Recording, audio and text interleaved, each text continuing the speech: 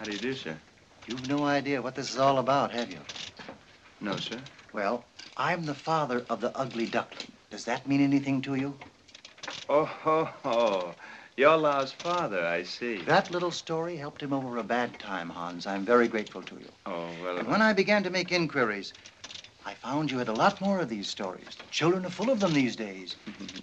Do you ever write any of them? Oh, no, sir. Well, I have a little surprise for you. Come.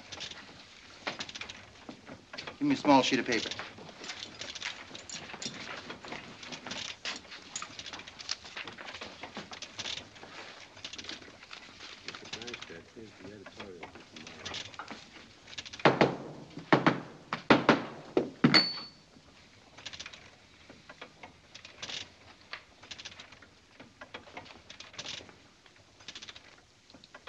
Oh. Oh. Thank you very much.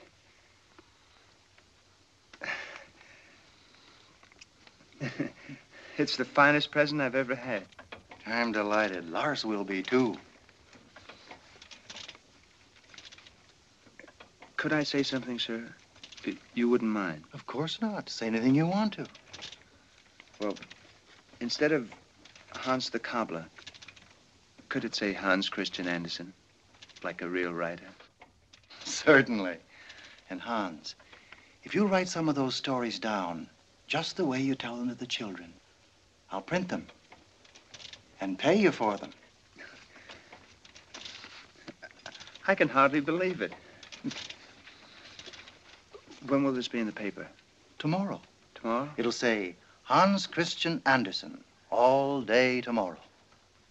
All day. All day. Well, goodbye, sir. Goodbye. All day. Oh, thank you, sir. Thank you.